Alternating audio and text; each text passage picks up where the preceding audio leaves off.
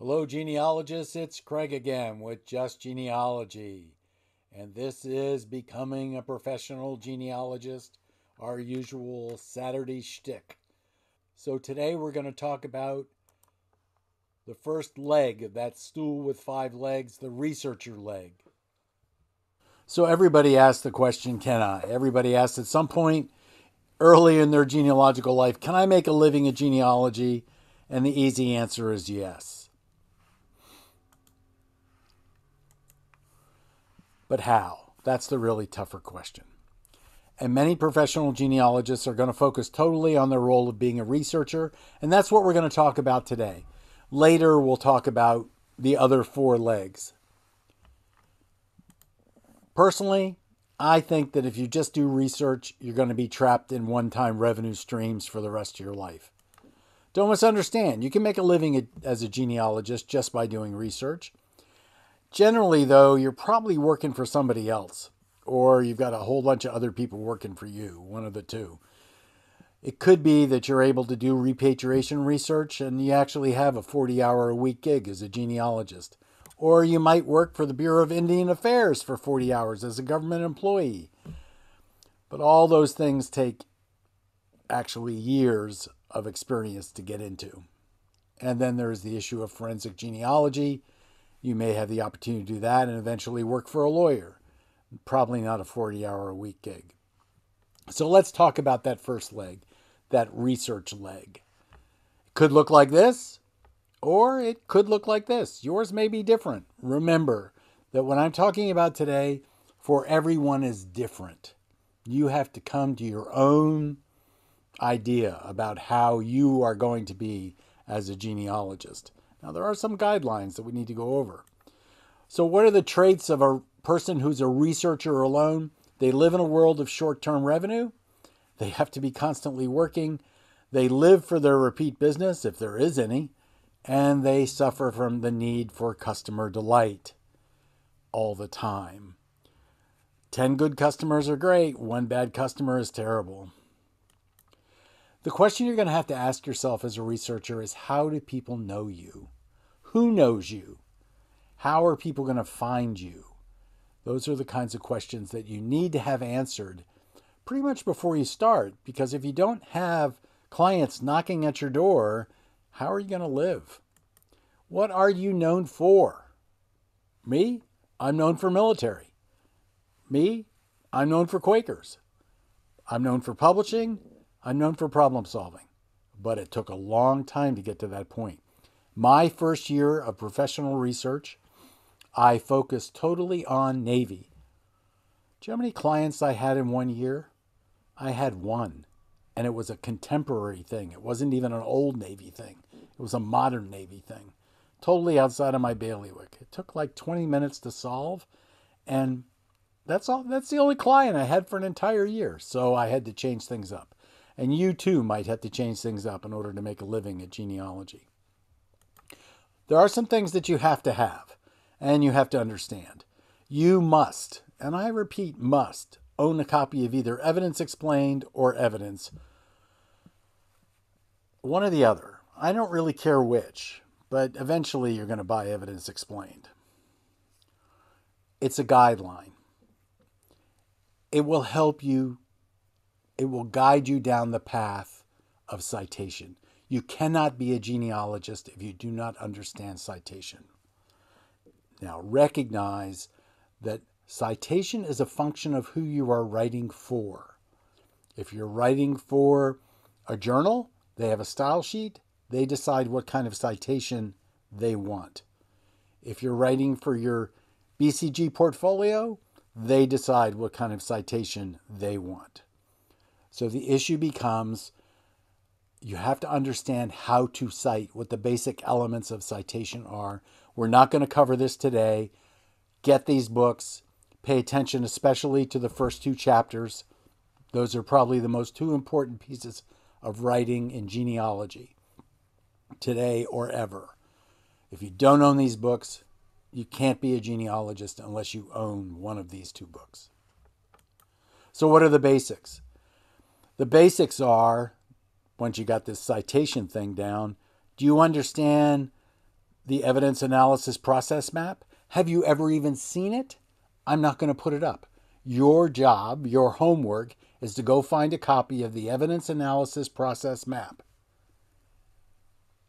and analyze it. Take a look at it.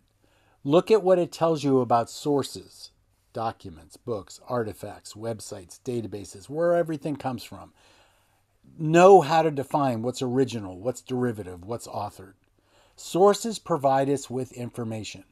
Some people think that people are sources. They are not. People lie. And it's okay for people to lie because that's their way of doing things, I guess. But you need to write it down. The interview is the source, not the people themselves. People saying something in a book, that's a source, but the book is the source. People telling you something doesn't count unless you document it, unless you write it down. It must be written down. And I don't mean in your report. I mean separate from your report. The information that you obtain, you have to address the issue of how involved is the informant? Were they present? Are they recalling something from 40 years ago? Are they basically providing you with hearsay? So we have primary, we have secondary, and we just don't know. And from all of this, we select what evidence that we are in fact going to use because it relates to the question at hand. Because after all, you must have started this whole entire process with a question. A very delimited question, not a broad question, but a delimited question that makes that question unique to any other question there ever was. Now, in answering that question, you're going to use evidence, and you have to decide what evidence is direct, what evidence is indirect, and you also have to identify that evidence which was negative. In other words, you didn't find what you were looking for. Again, it doesn't count until you write it down. All of this leads to proof, and at this point you may or may not have an understanding of proof. In order to understand proof, you have to understand the genealogical proof standard. And I'm not going to go over the genealogical proof standard today either, but your homework assignment is to go and get a copy of Genealogy Standards. I don't care whether you get the second edition revised, whatever edition you get, and study it and learn about the genealogical proof standard. We, at some point in the future, will talk about the genealogical proof standard, and we will also talk about genealogy standards. They are integral to being a genealogist. Understanding the standards is very important to being a genealogist. Part of that genealogical proof standard is that you have to write it down. So report writing, you can't be a researcher without report writing. And the only way you're going to get good at report writing is from practice, practice, practice. It doesn't count if you don't write it down. Go find other people's reports. Go look at samples of reports. Create reports. One of the things that I do is when I actually am able to work on my own family, I create the question, I do the research, I write a report. I treat myself as a client.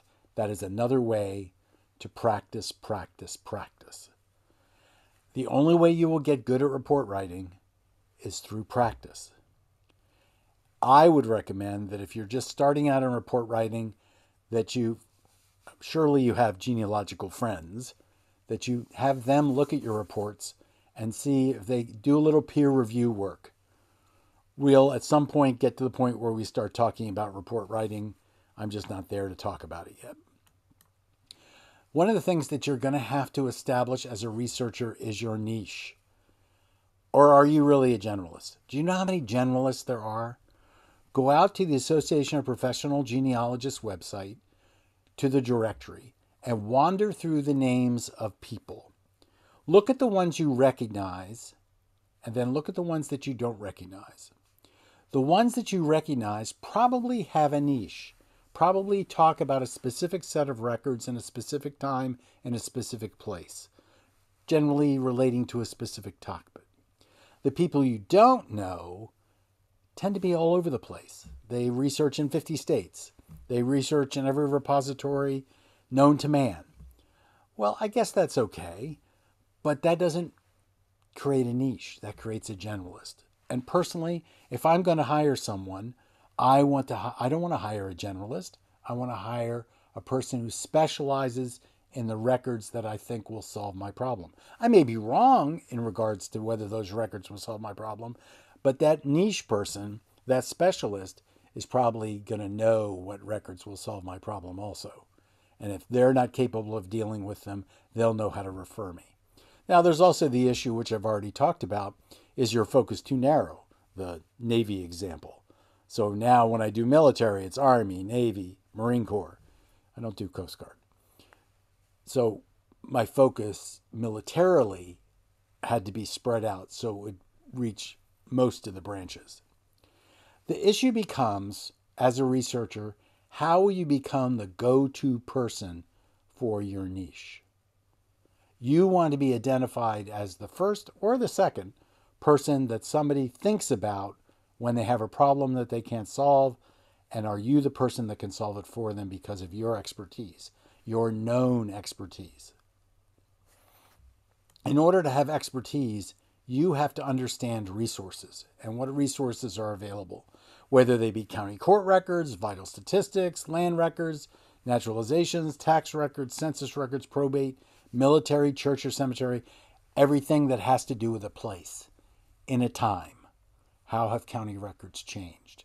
How's the court system changed? When did vital statistics become a thing in your county, in your state? How have land records changed? Are you in a place where there are land patents as well as land deeds? When did naturalizations stop in your county? And when did they move to federal records? That's a question most people know the answer to. Are there tax records, and do you know how to use them? So the issue becomes one of understanding the resources that surround your topic. Now, recognize my topic is not a county. My topic is military, Quakers, problem solving, that kind of thing. But in order to do problem solving, I have to understand resources in general terms. If you want to be a specialist in a county or in a state, you have to understand the resources of that county or state intimately. Now, one of the ways we do that is with a locality guide. Now, there are many locality guides now for states published by the National Genealogical Society as part of their Research in the State series.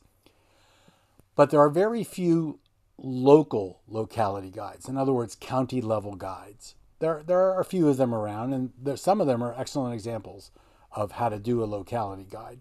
And Heritage Books has some of those available. The issue is, for your own use and edification as a researcher in a county, shouldn't you create a locality guide for your county so that you, in one place, have all the information that you need at your fingertips in order to research in that county?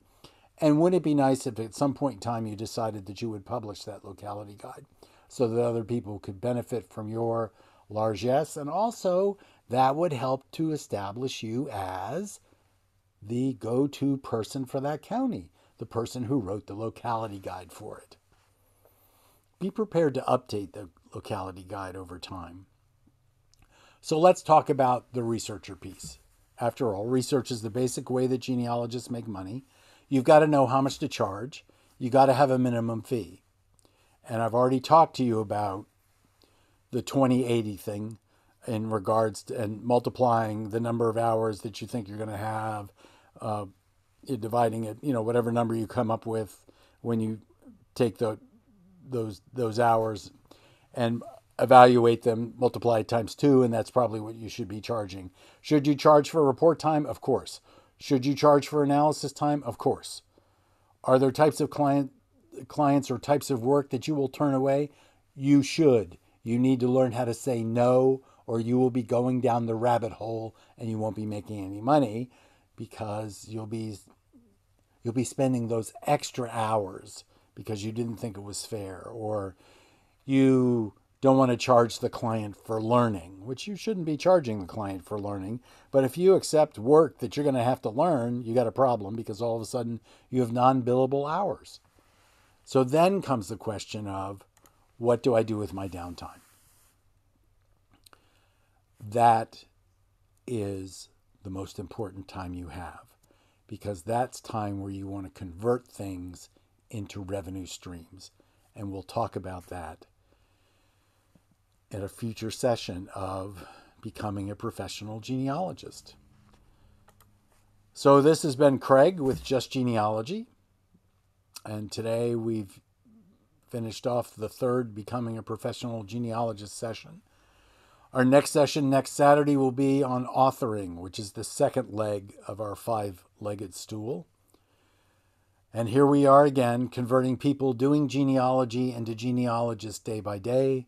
I appreciate you. We're over 250 subscribers now. We're almost to 200 watched hours. Please tell your friends. Please subscribe if you haven't already. I appreciate all of you very much. If you have questions, please put them down in the comments. Love questions. Thank you so much.